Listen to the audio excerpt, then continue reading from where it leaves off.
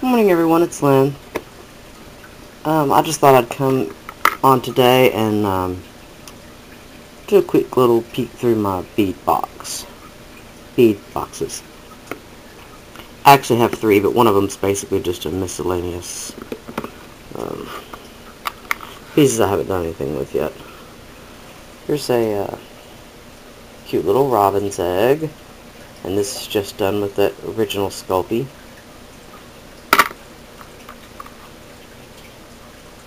Tiki head. And this is actually from a piece of broken jewelry. It's a mold from a piece of broken jewelry. These, of course, are the Just Face It faces. I've done a bunch of these, given some away, and there's a video a ways back if y'all didn't get a chance to see any of those.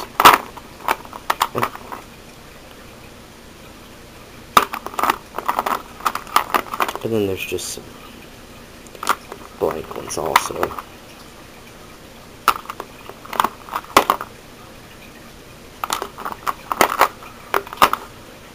Okay, let's see what else is there. This is just a jumble of just miscellaneous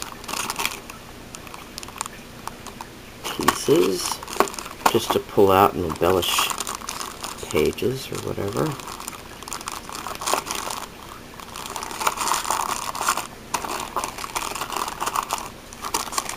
These are some more of those hearts, like I did on the cover of Neri's Keys to Your Heart mini album.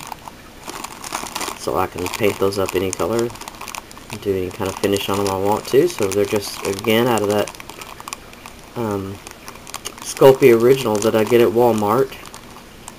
And what I like about it for things like charms and stuff is the texture of it is a little... it almost has a texture on the surface like it's been gessoed. It's got that little tiny bit of grittiness, even though it's not really. And of course, if you sand it, it'll be nice and smooth, but it holds the acrylic paint really well. These are those little...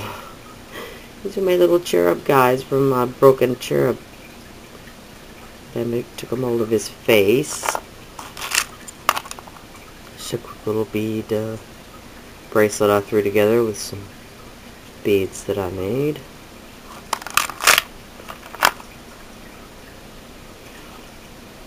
A little piece of detail from a mirror frame that I took. A skull that I made, and then I made a mold of it. Here's one painted. And then not painted. Let's see. Little ghosty. He's like on the charm bracelet. There's a lot of those. Let's see if there's anything else interesting in here. Sorry if I'm jiggling y'all around. This is just a bin of earrings. A little candy cane stripe kind of earring. And this is like a little faux alabaster. Come on, camera. These are those glitter beads. That I'll try to do a quick tutorial on those here after a bit. Super, super nice technique because the glitter does not come off on you. This is a smooth, sealed bead. But it's so sparkly. And I love sparkly! These are actually some purchased beads that I just thought were pretty. So. Then we have glitter ones. Alright, last one over here. Oh, this is... I picked this up out of the floor. Because my grandson had them all. They're like faux geode slices, and this is the end of the... This was the end of the cane, so to speak, and I don't do caning really. But there's a whole bunch of different ones of these. Different colors, different... tons of them. I don't know where they're at. My grandson got them strode out. They're probably in the bottom of the toy box. And this is some of those little... steampunky art tiles that I've done a whole bunch of letters on those. Letters in those. Some little faux raku owl beads that I made. Alright, that's basically the end of box 1.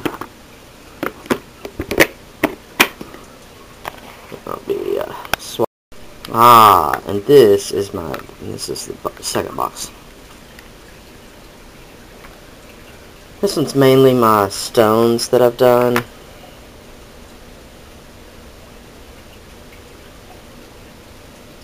And I basically make 3 types. This is I call this a pearl stone for obvious reasons, because it's mainly made up of pearl clays. A little bit of transparent clay and different colors of pearl clays. In contrast, this is a glitter stone made up of different transparent clays and glitter. As you can see, the back, sorry for blinding you, that's what the stone will look like when it first comes out of the oven. It's completely covered with glitter. And so it takes a lot of sanding and polishing to get it down to where it looks like that. I'm going to start throwing these up here to get them out of the way a little bit. This is another out of that same mix, actually, that I just did in a different shape. And word of warning, see the black bit right there? I had this sitting on my desk when I was doing an antiquing on a different piece, and a drop of that antiquing medium dropped on there, and of course leached right into the clay, because at the time it was not sealed. So it's got a little dark streak in it, but I still like it. So in the red bit I did quite a few different this is a mix. Now this is a pearl stone that has a mix of the glitter and transparent clays in it. And this is also.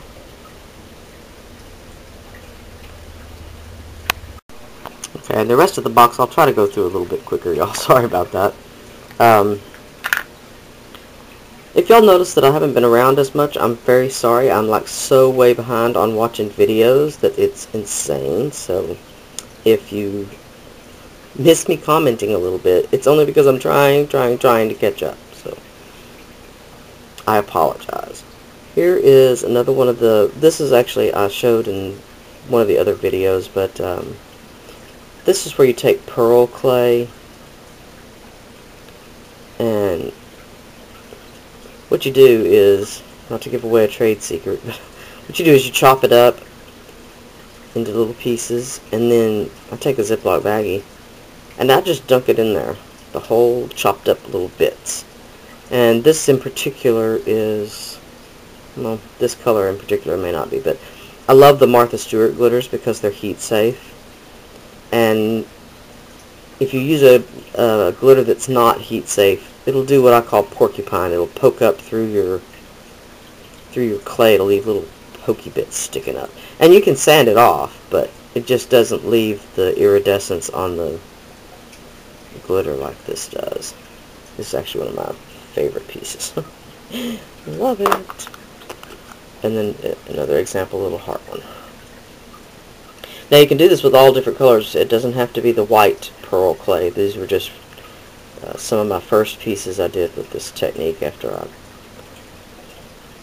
I developed it. I'm gonna say I didn't see it anywhere, so I saw some other techniques people did using paint, where you can chop your clay up and then cover it with acrylic paint, and then you mush it back together, and then make your shape, bake it, and sand off the paint that's on the outside. I didn't have any luck with that, actually. I couldn't get my clay to stick back together very good, and the paint just seemed to be stringy and sticky, and I didn't like the technique at all. So a light bulb went off, and I thought, hey, what about glitter? And the one that I saw in particular, she was doing, I think, maybe a faux turquoise, and with the black veining. And of course, I right away tried the same faux turquoise using turquoise clay and black glitter. And it turned out gorgeous, absolutely gorgeous. My mother has the piece that I made herself. So this is like a faux malachite. Again, just done with layering clays and then manipulating the layers before you slice it. And you can see the glitter in there. It's really pretty. Let's see. A scarab that I made. Another one of the glitter stones. And there's the back. This is the back of the another piece of the glitter stone. And this is done with some of the Martha Stewart leaf glitter also. These bigger chunks. And I love that stuff. Kudos to Martha for the glitter, because I love it. Comes in so many pretty colors. Another glitter stone with a lot more of the transparent done in just the clear that it comes in, not mixing any color with it. And this one's got gold glitter in it. Kind of trying to simulate a little bit of the lapis. Ooh, see, love that. I'm a sparkly girl. Love it. I know, I could sit here and look at them just because of the sparkle. I'm probably driving y'all crazy. Okay, and this is supposed to be like a faux,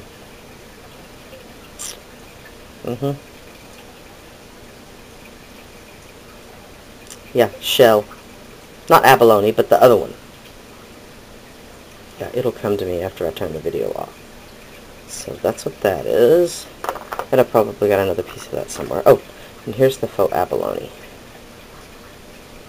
I'm sorry, the pearl essence is not going to show up very well. It's so pearly and pretty. Okay, I've turned it every way. Couldn't help you. Purple. And a lot of times when I make these, I make, you know, matching beads to go with. I'm trying to show you all these as a precursor to, I'm going to upload a 2-part video showing some of my jewelry and pendants. Pendants mainly. I only like to do one of a kind. I'm one of those crazy people that I get bored too easy. So I'll do it once and then okay, I'm done. I'm on to something else. Drives my husband crazy. So these are one of the first ones that I did after I did that turquoise that I was talking about. And these are not glazed in any way. This is just the polish after the sanding. And they've probably only been polished once because you can bring up quite a bit more shine than that. Well, they've been in the box forever also, so.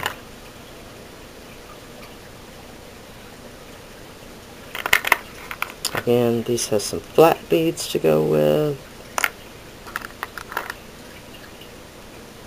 And this is another design done where you manipulate the layers after you've made your little sandwich of layers. And you manipulate it and then slice it, and it gets all these different wonderful. Okay, I'm going to get cut off again, so. Man, I don't want the bead boxes to turn into 2 parts, but if it does, I apologize.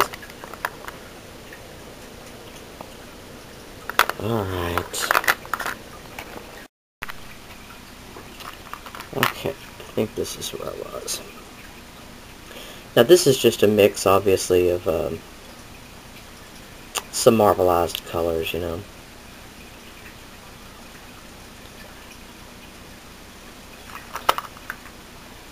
Another little egg, done in a little purple, lavender, marbleized.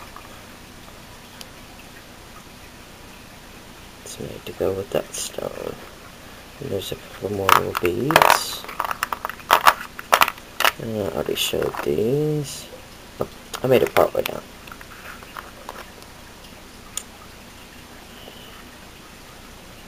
Again, done with the Martha Stewart leaf glitter and some other different glitters and a lot of transparent clays in this one.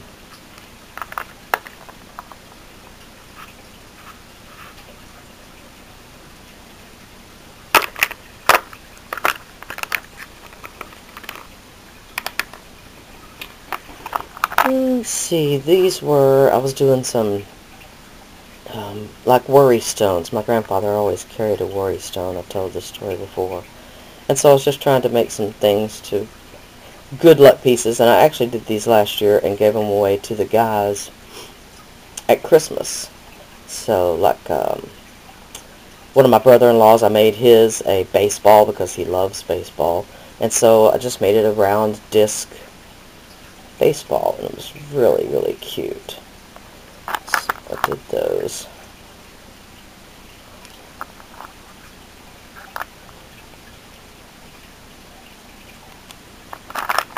And this again is just a little mishmash kind of pieces that have never been finished. I loved this piece when I made it, and I still do, but the yellow is not very bright, and so I haven't been able to come up with what I want to use it in. I love the piece, but there's the back. Like I said, I just don't know what I want to do with it. So that's just some turquoise, a little bit of turquoise transparent mixed with some regular transparent banded. It's another piece of that same clay that I just did an engraving of a spiral and then antiqued it. And that's a piece off of broken jewelry that I haven't finished. It's actually a 2 koi. There we go. A little piece I was doing some faux amber, and this was just the scrap that I had left. Another same piece of that transparent turquoise.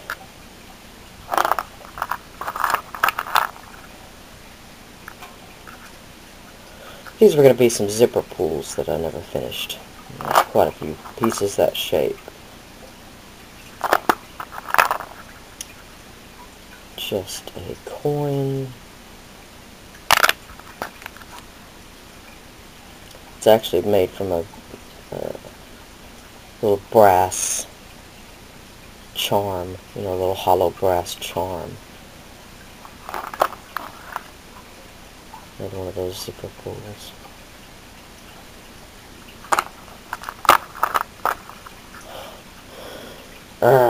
Make me angry because I cannot find my die for my tag. This is my tag that I hang from my jewelry.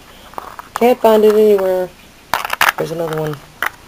Well, that's good to know. I have 2. I have no idea what I did with it. These are another, I'm so sorry, another technique done with that liquid polymer clay. And look, I even have it handy. And I'm assuming, this stuff is still available. I know that there are other companies besides the Sculpey that makes it. But I have a big bottle. And, you know, it's about half empty. So, I've used it a bit. But you do the clay, and I just did a rubber stamp impression in this one. And I think I baked these first. I do believe I actually baked these first. And then I mixed some of that transparent clay with just a little bit of Pearl X powder, and I believe that's the spring green. And then you put a thin layer on there, and of course it settles into the recesses and really makes it look like glazed ceramic. Love those. I love those. Here was the first piece I did, actually. And then these bunch of little, just little charms that I made. I don't know if you can tell that one's a Christmas tree. That one just has a pattern on it. Here we go. These are a tiny little bitty seahorse charm that I have. I just impressed in there. I thought they turned out really cute. Here's the blue Poa shell. These are also done with the transparent liquid Sculpey. Oh, just another piece. As you can see, the possibilities with this polymer clay are endless. I am addicted just because of the different finishes. I love faux finishes. And this last compartment, really quick before I get cut off, is just accessory beads. These are some faux jade accessory beads to go with a piece. Just some pieces I stamped into there. These, I baked the bead, and while the bead was hot, I drizzled this liquid polymer clay on there, and then heated it with my heat gun to finish curing it. Those were a little difficult, but I love the way they turned out. Just some little lentil beads, some scrap beads, some more of those impressed with a rubber stamp. Got a few of those, different shapes. And these are some cross-cut, you know, you roll a snake out and then diagonal cut them. And I don't know if it's going to show, but they actually have a really neat, yeah, you're not going to be able to see it. They have a really neat spiral design in there, and these some more faux jade beads to go with a piece. And of course these don't have the finish on them. Once they're finished, they'll look a little more realistic. But that's it, y'all. I just wanted to come on real quick and show y'all those before I do any more tutorials or anything. Give y'all a chance to ask any questions. Ones you want to see in particular. Okay, sorry about that. You know it cut me off again. So, just to look through my bead boxes. These are some pieces that I just finished wire wrapping. This is an earlier piece done with a little bit different technique, where you roll out the transparent clay really thin, and then you add your glitter and your other colored clays, and you roll it up in kind of a jelly roll kind of a affair there, and that's how you get that look.